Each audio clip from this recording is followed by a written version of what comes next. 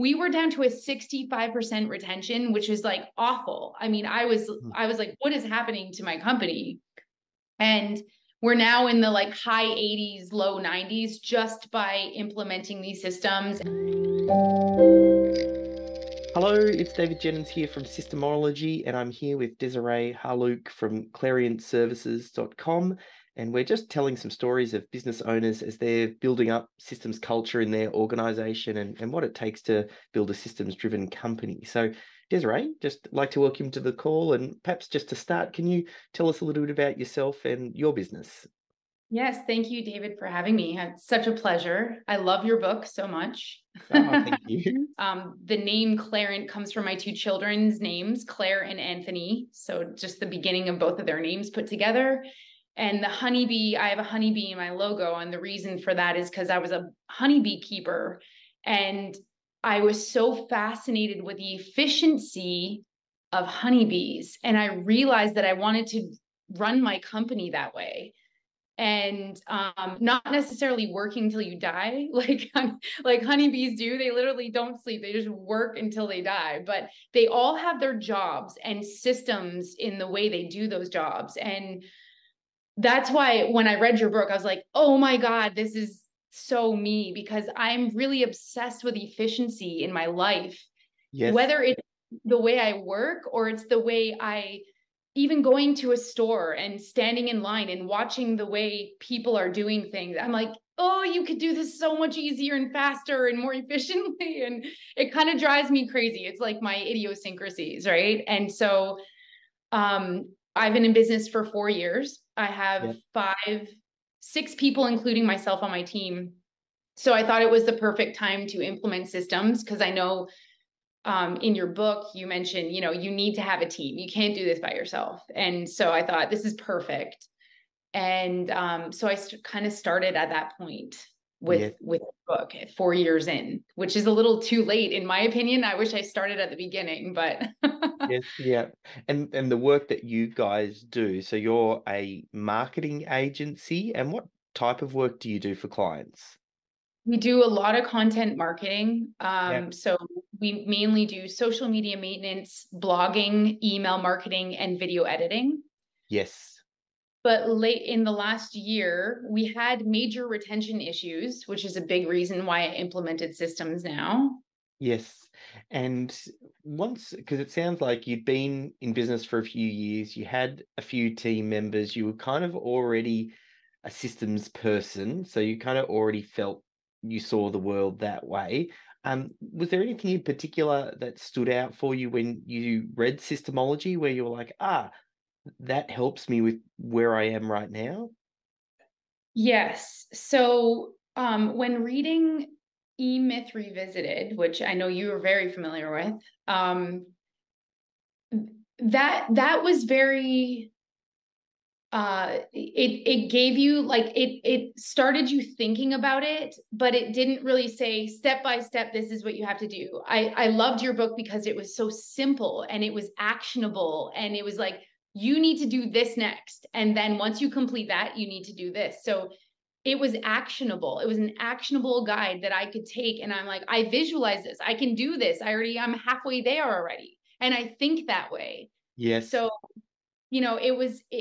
I just felt like you thought the same way I did, but you're giving me actionable steps to actually implement it. Yeah, So yeah, I love that. And one thing you mentioned in the email that you'd sent me just prior to us chatting was, I think you've got someone on your team that you kind of given the part-time role as a systems champion. That's a big thing for a lot of business owners, to get the idea that a team member can help them doing it. I don't know if you can speak to a little bit about who that person was and how they've helped you kind of get things up and running. yes. So one good thing about my personality and leadership type is that I'm a master delegator. So I have no issues with micromanagement whatsoever. It's like, but sometimes when you see mistakes, you're like, oh my God, I should have been looking over their shoulder, right? But that's where the systems come in, because that'll take care of that stuff. But I realized that, it was very easy for me to say, okay, I'm not that person. I'm going to find the right person on my team. And the person I chose, she used to be in med school in Hungary. She knows 2 different languages. She is just a very competent, kind of, very organized. Yeah. I think that's a good word. She's very organized. She's a, she can multitask if she needs to, but she can also like focus on one thing and get things done. And Yeah. her personality was like, she was the first person I thought of all the members of my team is like, she needs to be the systems champion. Yeah. And she loved the idea the moment I brought it on. I gave 2 different people the option and I thought, how do you feel about this? So I kind of like, I put out my feelers because I don't want to assign this job to anyone who doesn't want to do it. Yep. Even if I think of the person's the right person for the job, they may not even have the desire to fulfill it. And then if they're only doing it because I want them to, the job's not going to get done properly, right? Yeah. And so I wanted them to be passionate about it. So I made both of them tell me why they think that they deserve the position, even though it, there was no pay raise. It was just kind of a transfer of responsibility.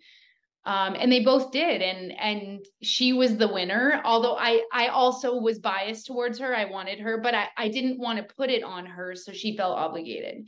Yeah. So it worked out really well. And, we're in the process right now. We kind of already have the SOPs written down for a lot of the critical client flows and stuff, but we're in the optimizing process, I would say. And it's going well. I mean, she's taking charge. She's interviewing my other employees without me even asking her to. She's like getting right in. So I love that. I love it when people take initiative. And are you starting to see some of the sort of benefits coming from the work? Like, has that started to filter through? Definitely. So recently I had to let another employee go because a lot of things were starting to slip through the cracks. So as we were growing, when you're managing 5 clients at the same time, it's like, that's not a big deal. Everything can be manual. 5 clients you can, but when you get to 23 clients, things start to slip through the cracks. And then you're juggling all these things. You're like, oh my God, I forgot to do this. So that's when we started implementing, Asana is our project management tool. So I had created all these parent tasks for all the services that we deliver and subtasks. Maybe one parent task, one service might have 48 subtasks that somebody has to do in a row in order to complete and deliver the service. I learned that she was just checking them off the list, even though things weren't being done. It was just like fun to check things off. It was like she was doing it for the sake of checking them off, not for the sake of delivering a good service to the client. And so I ended up letting her go because with Michael Gerber's, his advice, it's like, don't keep anybody on your team that you can't really, that's not worth being there. And I realized that, with these systems in place now that we have the systems champion actually documenting things and optimizing the process, because a process that I think is efficient isn't necessarily the most efficient because you need the actual employee who's doing the work to have their input. Whereas before I built everything, not necessarily the people who's actually doing it every day. And that's so important with Systemology because you need the people doing the tasks to help with efficiency, not me, who I'm thinking high level here. Yes. They're actually the weeds doing it. So that was the difference when the systems champion. So we were down to a 65% retention, which is like awful. I mean, I was like, what is happening to my company?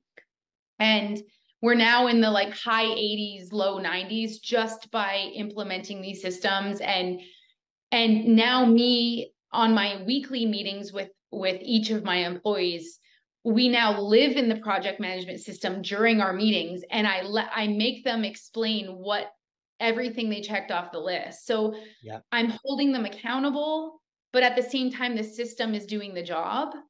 Yes. So, right. So it's a lot of things have improved, definitely, since I've implemented. And we're not done. We're not nearly done. but Yeah, at least operations were getting there I much. definitely find once you get bitten by the systems bug, it's very hard to let go of. Like, this now will just become part of the way that you do business, and the impact you won't fully know until you advance 5, 10 years down the road, and then you realize what a ripple effect it can have. So Yes. I'm excited to kind of see this journey as it unfolds. Um, I don't know if there's any final tips that, like, imagine if you were speaking to Desirae before she started down this systems path, and maybe she wasn't quite sure if she was a systems person or if systems were going to work for her. If there's anything that you might say to reassure them that, or yourself, that systems are a key part of business and something that you need to master. Yeah, I mean, well, it's sort of a perfect situation here because I've started another company that's almost a year old right now. It's Yes. called My Chicken Rentals. Okay. So if you can imagine, preschools and schools are our target audience, and we deliver a chicken coop. We have 100 chickens and 3 goats in our backyard. Yeah, So cool. I thought, how do I monetize our chickens? Right. So my partner and I, we started My Chicken Rentals, and we deliver a coop, the egg laying hens, all the food, all the supplies. It's on a month-to-month basis, so the kids can understand, farm to table type of approach of agriculture and nature and all that kind of stuff. We also do chick hatch experience, where we deliver incubators, and the eggs hatch and the little kids can see it. So we've started this, and all I can think of, because when we started the company, Systemology was getting in my life right at that time. And all I can think of is systematize everything. Like, nothing is undocumented, from how we find a new client to, so with Clairant, the business right now that pays the bills, that I made so many manual mistakes from the Yeah. beginning. So if I can tell anybody starting a business right now, nip it in the bud, start early, so that you can create the systems as you go and always be optimizing. You're never ever done. I'm sure you know this. You're Yeah. never ever completed anything. It's just you feel a little more full once a system, you can say, okay, that one's good for now. For the time being, this process will work. But so now, my knowledge with Systemology, now I'm applying it to My Chicken Rentals. So that business is going to be way further than Clairant, because I have the mentality already. You know what I mean? In I the love early that. stages. So It's it's like I'm giving myself my own advice. No, I love that, because it's you build it into the DNA then when you do it right from the start. And as that business grows and you'll have new team members come on board that'll help out, they'll see that right from the start and they'll go, that's just how we do things here. And that's really the trick, to have the team member say, this is how we do things here. So Yes. I'll put a link over to clariantservices.com for people to find out a little bit more there. Is there a place, have you got a website up for the chicken coop business as well? I have to link to that as Yeah. well. It's mychickenrentals.com. Yeah, perfect. Well, thank you so much for your time, Desirae, Thank and you. sharing your story. Thank you. My pleasure.